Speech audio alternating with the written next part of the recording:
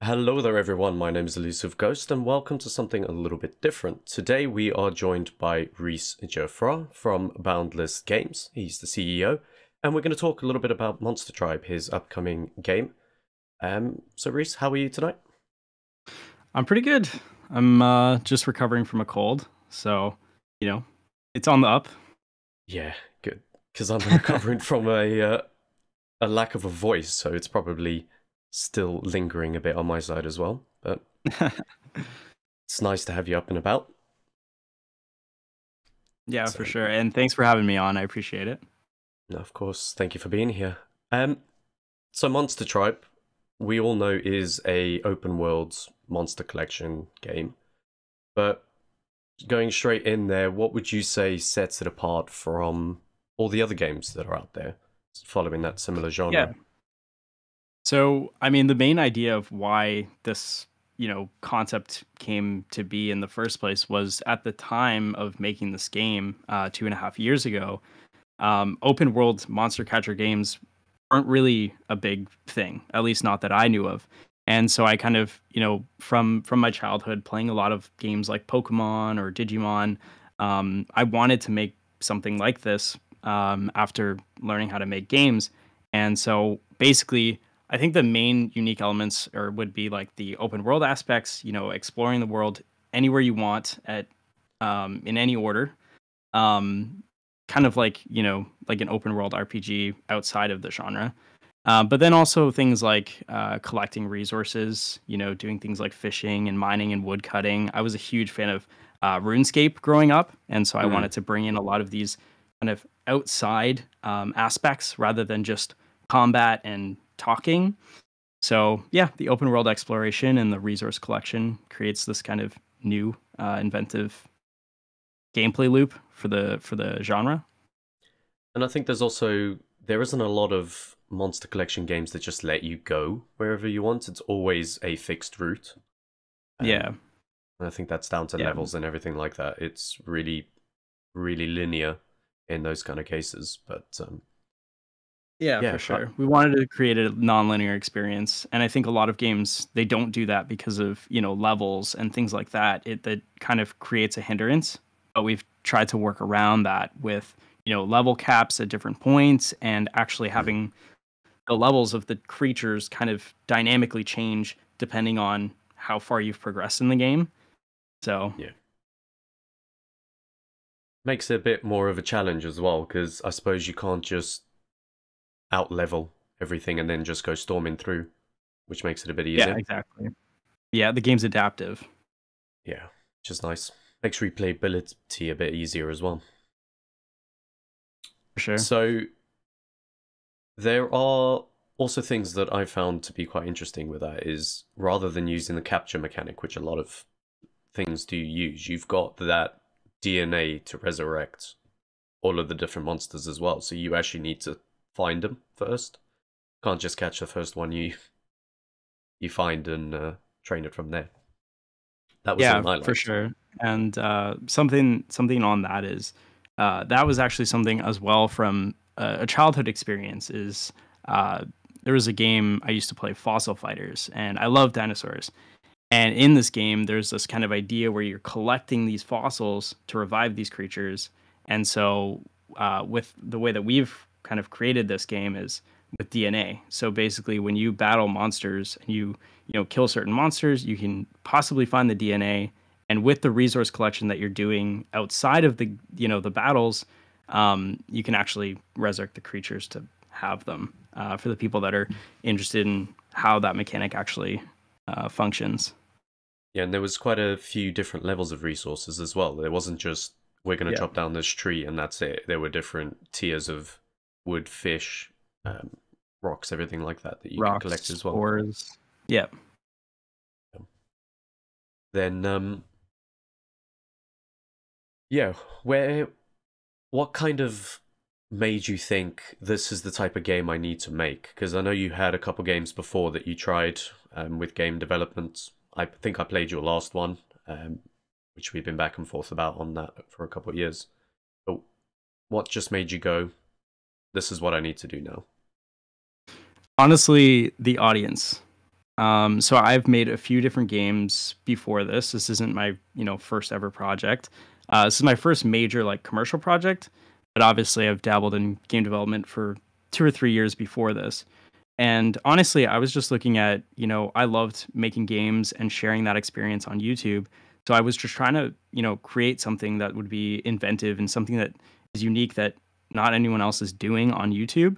And so I experimented with a few different projects, and Monster Tribe or Monster Tower at the time, The original. actually, that was the spark. That was the video series that kind of caught attention, and that's what's kept me going and turning it into a full-time, real project was the audience engagement.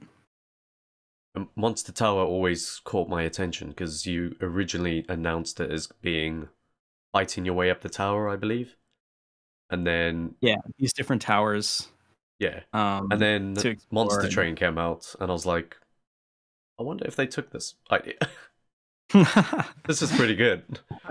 But, no, and then one of the biggest questions, and I think you have answered this in some of your devlogs, but just for those that don't know, why did you pick a 4v4 as your battle system?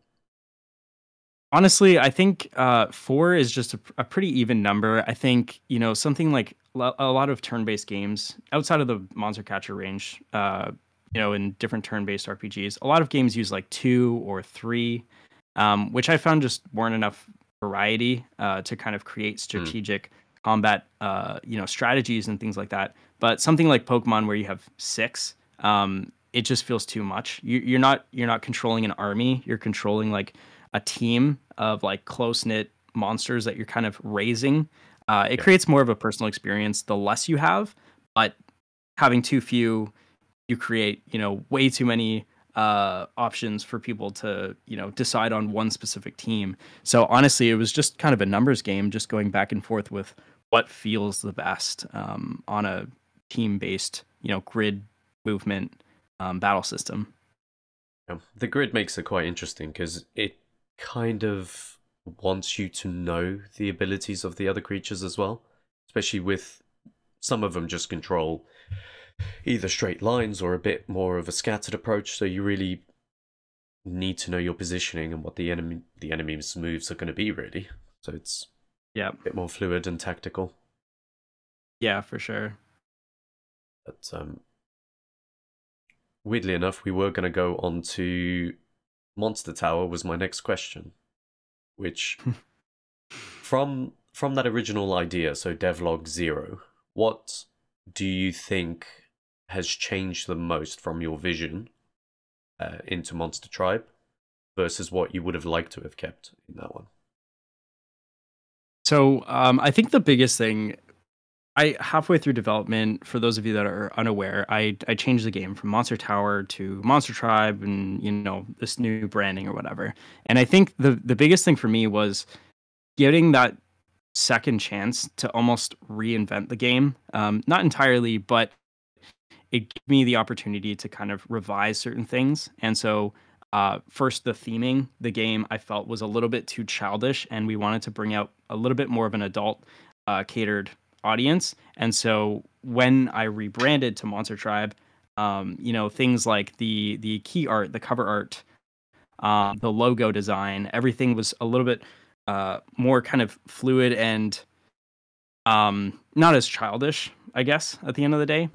But I guess as far as the actual gameplay, I would say Monster Tower at the time was a lot more based on the towers, getting to these towers, completing these dungeon-like objectives, and just not really having any kind of essence of what the game is outside of the towers. Whereas with Monster Tribe rebranding, the game's now a lot more fleshed around the island itself, the characters and the stories that are created with, quests from different NPCs and the different villages and the different pieces of the island. So kind of creating a more like interconnected society over this like scattered dungeon crawler type aesthetic. Yeah. So it's almost gone from being a roguelite to a fully fledged open world exploration game. Yeah. Definitely expanded. But the battle mechanics stayed the same though through Yeah, pretty the much. entire Just time. polished. Just polished. Yeah, yeah, and the theme and the battle mechanics. So, uh, Yeah. battle mechanic was polished quite a few times, if I'm not mistaken. Went through a lot Yeah. of Oh yeah. iterations. I mean, it's up until last month, it was still being polished. Up until 2 weeks ago, we just added in new features of to make the grid more fun and kind of like strategic. So it's been a constant like upgrade on the same thing since the start of development three years ago. Yeah, it's been that long. It's crazy. Yeah, yeah, But it's insane. so how many monsters do you think we can collect around? So no mutations, none of that, just monsters. Yeah, so there's 72 monsters in the game total, not including the legendary fabled beast creatures, the boss fights, which are not capturable. So that's why I don't keep Oh, them in the roster. Just purely like storyline. But for those that are unaware, there is this mutation kind of core mechanic to the game where basically you can mutate these creatures to adapt to different kinds of environments. So each creature you're looking at between two or three different versions or like alterations. So hmm. or more. So it's around like 200-ish different creatures once you factor in mutations. And from the Kickstarter as well, I think one of the fusions was actually um, I got one of the fusions for Shivrin, which has Yes. completely Yep. changed its design, which was pretty fun to go through that as well. And it's yeah, it makes you think a bit more about what potentially the typing and everything like that factors in, which we'll put some on the screen of the Shivrin change, which will be nice. Yeah, So for sure. It's creating different thematics on the same creature, and that was the most fun thing for me was designing the monsters, but also just coming up with these different alterations, rather than just a color swap. Like how Pokemon has shiny Pokemon or yeah, whatever other games have. These are not just color changes, but actual alterations on the creature's design as a whole. yeah, it's almost So like very fun, the original Eevee when I first picked up that, and you got right. I can right? turn this into three different types. You're like, Hmm. okay, it's got to be Jolteon, but I'm like, okay. So yeah, it's Yeah, nice to have those it's options for your yeah, it's favorite. fun. It's fun to see what happens, even in a small way. But it's fun for to come up with these new designs, but also to see new designs if you're playing through the Mm. game and you've had the same monster through the half the game and you mutate it and now it's a slightly different creature. It's fun and exciting. I look forward to seeing some more of those ones. But in your own words, and this is a very important question, in your own words, why is Shivrin the best monster in the entire game? Well, personally for me, I have to say I think it's a good design. I do like the design, but definitely not my favorite. I think it's fun. It's a nice like I like birds. I don't Yeah. know why, but like that's something in any kind of like monster game. I've always been driven to like birds and winged flying creatures. But a lot of them are very like almost kind of like this glass aesthetic, very fragile and nimble. So with something like Shriven, you have a very different take on it, where it's like Mm. more of this burly monster type, humanoid kind of design, which I think is fun. And that's why I liked it. I was drawn to it. I'm like, yeah, I'll make everyone love it if I can. But It has a cool biography though, I will say. I think it's a very interesting creature. One of the more mature ones, I'd say. if you had to pick a favorite of yours, either through, let's say, one being through the design process, which you just fell in love with, and perhaps one just aesthetically you think is great, ignoring the legendaries, because They're, I'm sure they're epic, but Yeah, so I since like the beginning of time, actually the first ever designed monster, which is not what it currently looks like. And if I can find it, I'll bring up all the different sprite variants that it's gone through because I've reworked this design 3 or 4 times.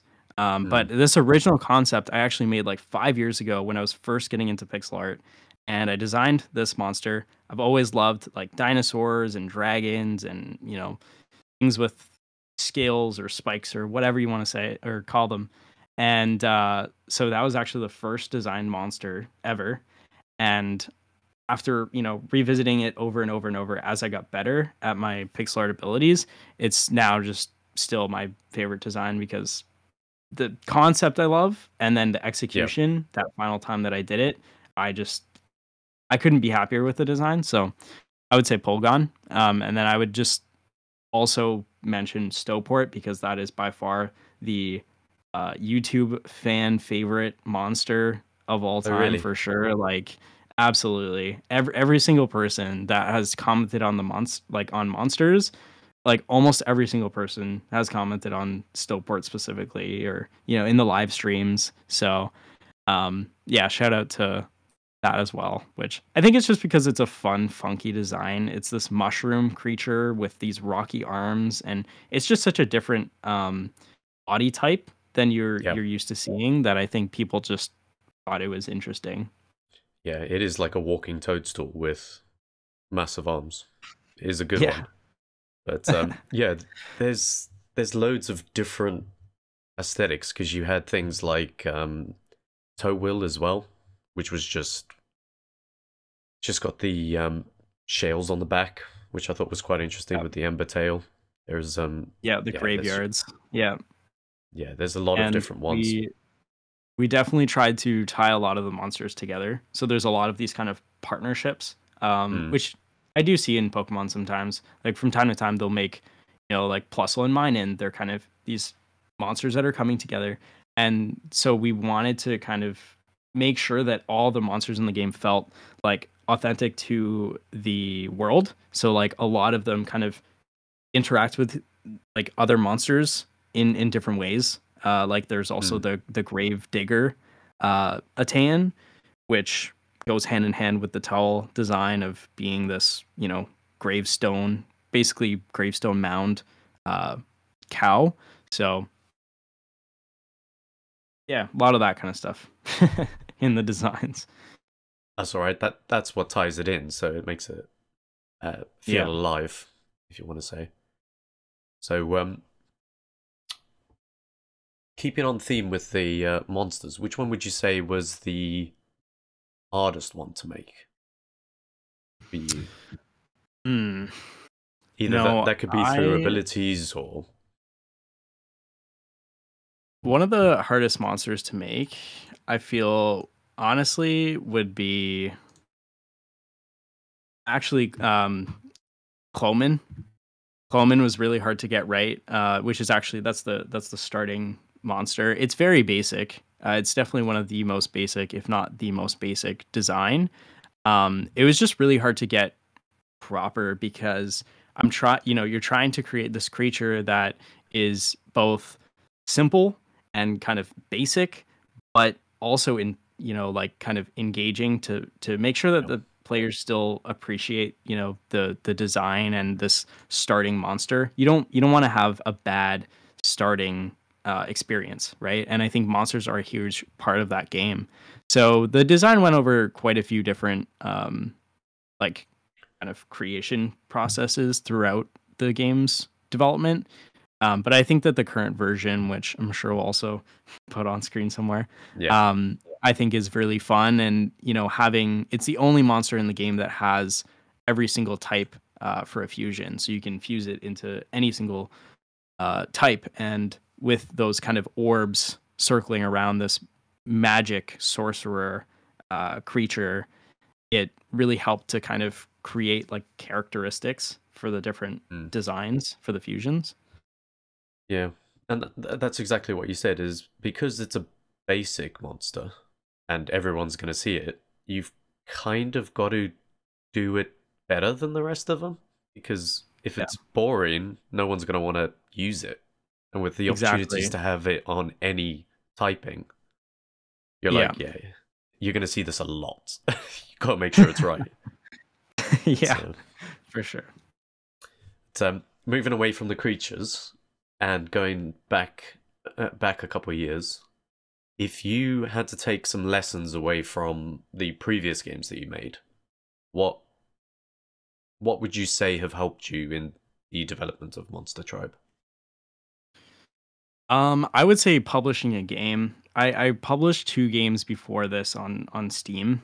My first one was this kind of space arcade Mm, style shooter, like twin stick top down shooter. And then the next one was Shield Shock, which was this like platformer, again arcade, like high score kind of infinite wave um like action game. And yeah, I think the best thing was just learning how to like launch a game, putting something on Steam. What actually happens when you put a game on Steam? What happens? Do mm, you just get a bunch of sales from nothing, or do they not advertise it at all? And so I kind of learned the idea of like how to get over like failure, because I did a Kickstarter for one of them, or both of them I think, and one of them succeeded and one of them failed. And getting this, concept of like the snowball effect, how like if you have a good start to like something like a Kickstarter campaign, or mm. some kind of marketing strategy, it can help you a lot to kind of snowball into a success. um but honestly, aside from that, I'd say not a whole lot. I think I learned more from playing games and getting a good idea of what makes a good game from professional good games, rather than looking at my own games that I started on that I was kind of just making because I wanted to get into game development and create these features that I've seen in games. Um, so yeah, just more polishing like ideas and looking at how to create a real game from good games that I've played or heard of before. And I mean that's exactly it. The first one, the first two, the first five, the first 10, they might not be hits, but they are stepping stones and learning curves. And if you can take something away, like you said, with the Steam publishing and just making sure you've got the market there, then I think that's a win, really.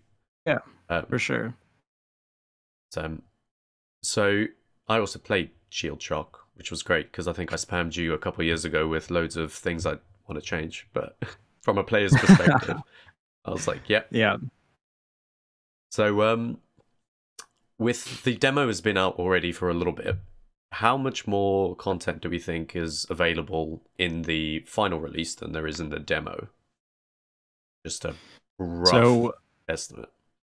yeah, for sure. So I'm actually the final step of development, because this game is coming out very soon. And so the final step is doing a final run through, playing through this game from start to finish, trying to break the game as much as I possibly can to fix as much as we can Hmm. before we go gold and, start heading into, that pre-month marketing and launch. So I don't have the best, like kind of idea on that, but I would say the demo was about 30 minutes of gameplay. Obviously, you can, play as long as you want. There's no time limit on it, but it's about 30 minutes. And the real game, I'd say, is about anywhere from 6 to 15 hours, depending on, how quickly somebody runs through something, or, how much they want to skip, as Hmm. far as like just running through to get, here's my objective. I'm just going to go from point A to point B, do that, Speed it can running. range very, very high. But I'd say about 6 to 15 hours for a game completion. That's not too bad. Considering you can find some of these monster games and people are running through them in like an hour and something, you're like, nah. Yeah. I want to go chop some trees. I want to build a house. All that Yeah. kind of stuff. But Yeah. I mean, if you're looking for completion, I would say no less than 30 hours. If you're trying to unlock every single monster and, do every side quest and all these hidden objectives that we've added into the game, that's good. it can be really long. But again, you don't want to put you want to make sure that the core user experience, like the core player experience, is the best. So we put, the biggest focus on how do we make a good game, from start to finish, and Yeah. then, to flesh out the world and make it feel real. We've added in tons of things to make the entire world feel alive and, like a breathing world that, with you not in it, still exists. So Yeah. And a game only lasts as long as someone plays it. exactly. I've spent thousands of hours in a game that probably shouldn't have that many hours in it, so it worked for Yeah, me. for sure. Yeah. So one thing I did want to mention as well, sticking on Monster Tribe for the last question, is there's loads of games that are coming out in the last, I don't know, 3-4 years. Get released into early access or just get released with loads of bugs. And I think it was really important, and it was a really good moment to say that you want to just create the best possible experience for all of your different players. And you haven't released it yet because you want to get all of these bugs squashed, polished, everything like that. I just wanted to say that that was really good, and I think most of the players would agree that it's worth waiting a little bit longer than having to have another early access game, which Yeah, for takes sure. many years to fix. Yeah. I'm looking forward to it. Forward to it. Yeah, no, I appreciate that. And I agree. I mean, any decision you make, you're gonna have feedback on both ends of the spectrum. I've Yeah, had people, DM me saying that they hate me because I promised this product and it got delayed or whatever. And I've had people that have, said, you know what, we want the best experience. I'm really glad you're doing this. Most people wouldn't do it because that means a longer development cycle. You're taking more time exactly. to work on this game, and they can appreciate that. So I think at the end of the day, do what makes the most sense for you. In whatever case, like, understand that there is going to always be feedback on both ends. But is it worth it? And overall, I think I'd rather have a better game launch, a better game experience for the people that really want to play it than to get something out because I said it would be out at a certain time. Because 5 years from now, nobody will remember the game being delayed 6, 8, 10 months. But if it's a really good game or if it's a really bad game, they'll remember that. Yeah, So it's important to get the development right for sure. exactly. So, moving away from Monster Tower for a minute, I wanted to just talk about a bit more of the experience that you've had during this project. So, what would you say is some of the positives you've had over the last 2-3 years of development, just personal experiences? I mean, definitely a lot. There's so many positives, but I think to encompass most of it, it's getting a full-time job, doing what I love to do, making my hobby become my career. That was a huge positive experience and something I didn't plan on happening so soon. I planned on, developing games for 5, 6 years before making any kind of real money, sustainable money. And so over the course of this last 2, 3 years, having this be my full time job that I can believe in and know is this is what I do now, um, by far is the biggest accomplishment and the happiest kind of outcome. Other than that, it's been great just getting to work with other teammates and just kind of build a game that I've always envisioned building from a child. So lots of great experiences for sure. I'm sure that's something you can't replace. No, yeah, for sure. But yeah, that was. There's something that I always think needs to be brought up in these kind of chats, and that's all the negative experiences or difficult experiences that we kind of have going on behind the scenes, whether it's a content creator, whether it's a developer, whether it's just, I don't know, one of the artists, sound producers, anything like that, is all the different mental health things like anxiety, depression. I think it's worth having those discussions out in the open, because you don't really see that side of anyone. You just see they've started something, they've finished something, it's good or bad. There's no, there isn't anything to see the challenges in there. And one of the biggest things that I struggled with over the last 2-3 years, because of COVID, because of my daughter being born, everything like that, was depression. Which, not being someone that talks about it, was really strange, because all of a sudden I was hit with a wave of, this isn't good, I don't know what to do, no one to talk to, etc., etc. But it was, and similar to what you've done about your anxiety, is taking that first step and just saying, I think there might be something here. I thought was quite good. I've done that before. I do it with my work colleagues. I do it with family members now. I admitted that I was in a stage of depression and I needed to help. And we took steps. I ended up doing content creation because I could no longer play games. But I found that content creation made me think differently and was able to structure my life around things that were making me unhappy. So it's, mine in a weird way has helped being a content creator.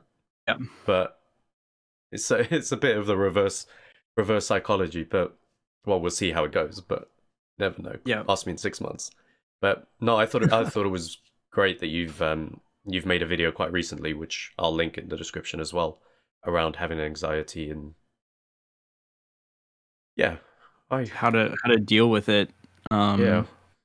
In the field. Yeah, for sure. Something I always try to do since I started on YouTube till now is giving a real experience. Like the reason that my channel is my name, like or what I do, what kind of content I make, it's because I want to give people a real experience. So I don't really hide things. I never really hide anything. If I'm going through an experience, if I have to delay the game, I talk about it. If I have to, redesign something because I hated it, I talk about it. I don't kind of downplay things that are maybe a little less entertaining. I always try to give people like the real experience, because at the end of the day, yes, I'm making videos and I'm making games for people to play them and watch them, but I also am doing these things because I want to help other people that are trying to do something similar. And so that's a huge thing that I kind of advocate for, is like full-time game development, how to do it, what are the risks, what are the pros, any kind of failure or success that I've mustered or kind of gone through, I taught it because people should know, these are realities. So, yeah, I think it's good to touch on these things because they're real, and everyone's a little bit different, but everyone has the same emotions. Everyone has happiness in their life, or anger or sadness, and everyone's human. So it's good to talk about not just the good. I released my game, I made $1 million, but it's also good to talk about this game has literally given me depression or anxiety or whatever it is. If it's something that happens, it's good for people to understand that could be a reality. But I always try to give people a takeaway. If I talk about something negative, I'm always going to talk about, what did I do about it? Or what am I doing about it? Because sometimes it's not a problem that has been solved. It's a problem that's ongoing.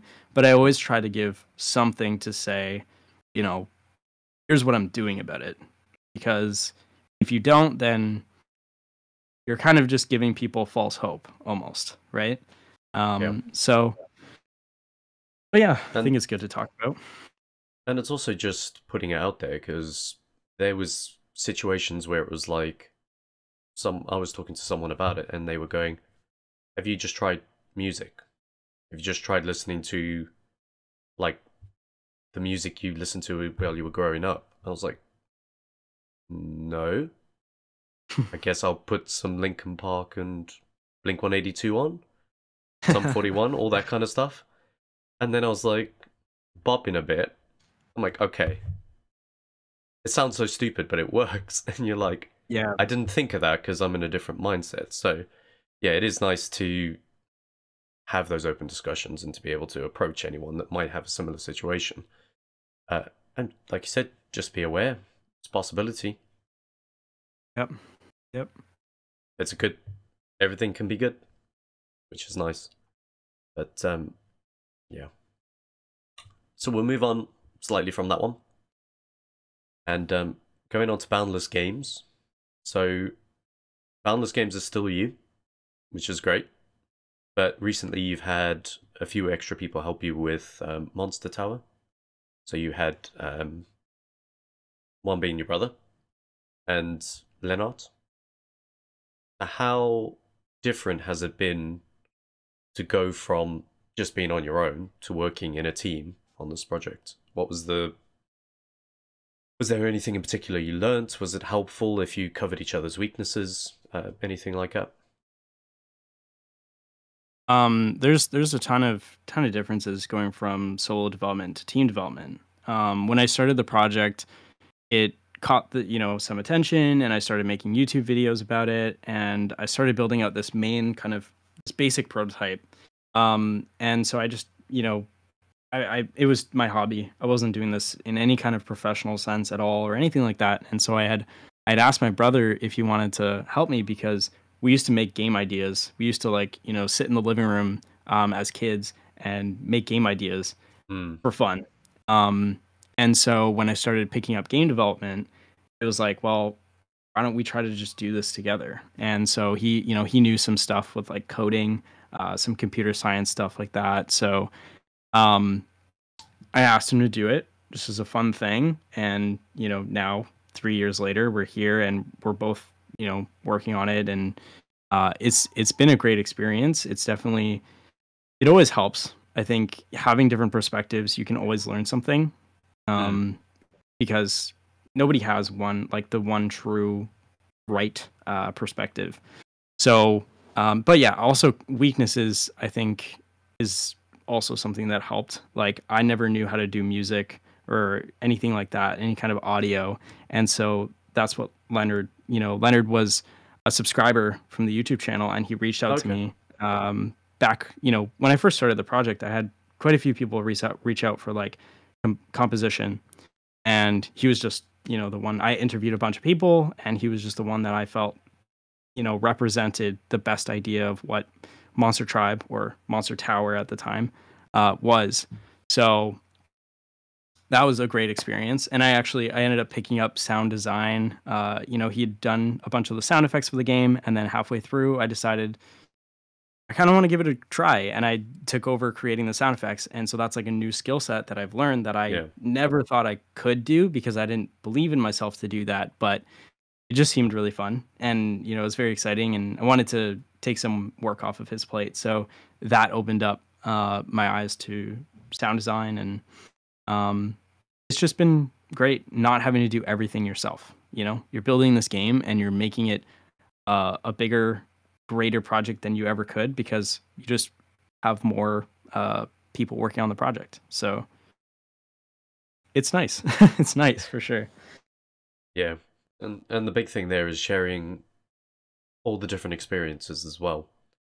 Because I found that with content creation, it was, to start with, it was very much, right, well, you need to know how to edit, you need to know how to do thumbnails, you need to know how to write scripts, you need to plan out your things, everything like that. But as soon as you get someone that's in a similar position as you, and they go, right, well, I do this, I do that, you can at least cross-reference and you can talk about it. And yeah, it's nice to bounce back and forth ideas. So it's good. Yeah, for sure. But so what is the future goals for Boundless Games once Monster Tribe is out? Where to? Where to next? It's a scary thought, because it's something I've been doing for the past 3 years. It's like almost it's the start of my career. And so it's Mm. kind of like, you know, the next chapter after the first real chapter of anything. Um, so I think something I've learned is definitely I am not somebody that can, I don't have the patience for 3 4 year long development cycles. Like, if we didn't do a Kickstarter and we didn't get a publisher to, Mm. help fund the game, I highly doubt that this game would actually be coming out. The only reason that this game is actually like launching officially is because of the engagement from the community, but also just like the backing, the backers, the supporters, the people that believe in the project. Because without that, my motivation would not be high enough to finish this project. So I think, moving forward, I need to focus on um, still understanding that like I'm still a beginner, maybe not a beginner, but like an introductory game developer. I haven't been doing this for the last 30 years and, know exactly what I'm doing. So I want to play into that strength. I want to create, prototypes of games that take me 6 to 9 months max, release them, see, what are things that they liked about this game? What are things that they don't like? I feel like every single project you work on, you do get better in some kind of aspect. Even just in development speed, constantly going over the Mm. same kind of coding problems or things like that. Like you get faster at fixing things. So I just want to work on smaller projects that are more polished, because at the end of the day, in a weird kind of way, you're only as good as you are when you start something because you kind of cap where your ceiling is, from like your idea, and your idea Yeah. starts when you start the project.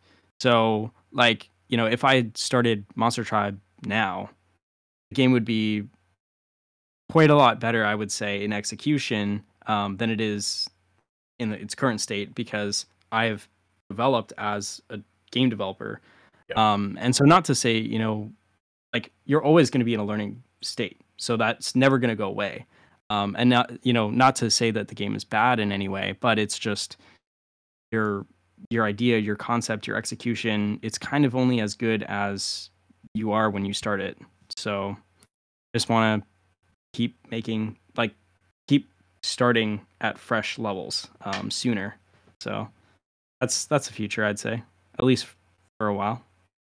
Broadening all your different skill sets as well, because now you can take the sound development that you got from this one and you can implement it. Does that mean Yeah. that Son of Fire is coming back? You're gonna finish It's that one? possible. It is possible. I don't like. I currently, I I don't know what I'm gonna make next. Like something that a lot of people do is like 6 months out, they might like start working on a concept or an idea. Yeah. And that's something I wanted to do, but I really just want to finish this game and like start fresh completely. So even if I say no new video for 2 or 3 months or something, while I kind of get the ball rolling and start creating my idea, I'm more about creating experience for myself Mm. and being like a robot or like a just a company. So I just want to start completely fresh. Give this game my all. I don't want to be like working on a game prototype and thinking about all the ideas for this next game while I'm making this current game. Just trying to make this game the best that I can, Yeah. and then once it's finished, I'll start working on that next thing. Um, which kind of also goes into the like authenticity of like how I, give everyone my real experience. Like I want to start making videos from the start of the game prototype. I don't want to be working on it for 6 months and say, here's a game, guys. We're gonna start developing this game. I want to go from the beginning and say, this is my idea, and this is why I'm excited about it. Let's see where this goes. Um, so yeah, it's a little bit up in the air right now. Well, that's where devlogs are really nice because you can just get player feedback essentially from the get-go rather Exactly. than creating an entire game and then testing it and Yeah. seeing, oh, it's actually not a good idea. Yeah, for sure. But no, it's good. It sounds promising, and I'm sure there's going to be quite a few up and coming games that you've thought about because you've gone through numerous types. So who knows? Maybe the next Yeah. one will be a roguelite Or 3D. or 3D. I have no plans as to where this next game goes. Just that I want to continue making games for as long as I can do that, you know. So that's the only objective. Yep. Have fun making games. There's the slogan: "Have fun making games." You can put that on Boundless Games as a little logo now. Have fun. So, yeah. So I mean, to be honest, that was everything that I wanted to cover today, which has been great. I mean, what's the best place for people to follow you? It's Twitter, I'm sure. Yeah, I mean, YouTube for sure, number one. I focus 99% of my energy on YouTube and growing that. But I would say Twitter is something I want to start back once I finish this game. I've been a little bit inactive for the past few months. That's definitely something I want to get back to. So YouTube, Twitter, Discord are the best three, and then also just the Steam page of Monster Tribe, because that game is coming out very soon. So, yeah. Yep, and everyone can wish list it. Important to wish list Absolutely. it. Helps and then we've also got your website, which we'll put up on that side. Yep. But brilliant, Reece. Thank you very much for taking the time to talk to me today. It's, yeah, it was awesome. We've been talking back and forth for quite a few years, but it's nice to sit down and actually go, right, this is what I want to ask you. You can't get out of it. It's like, you're not busy. I've booked you. But no, I'm really looking forward to it, and I'm sure it'll be great. Yeah, for sure. Well, this has been an awesome talk. So hope everyone enjoyed. Yeah, I'm sure they will. Brilliant. All right, guys, thank you very much for watching. If you did like it, give it a thumbs up. If you want to see some more, consider subscribing. If you did like this format, definitely let me know. And definitely go and check out Monster Tribe. We want to do that. But with that, guys, I will catch you in the next one. Bye for now.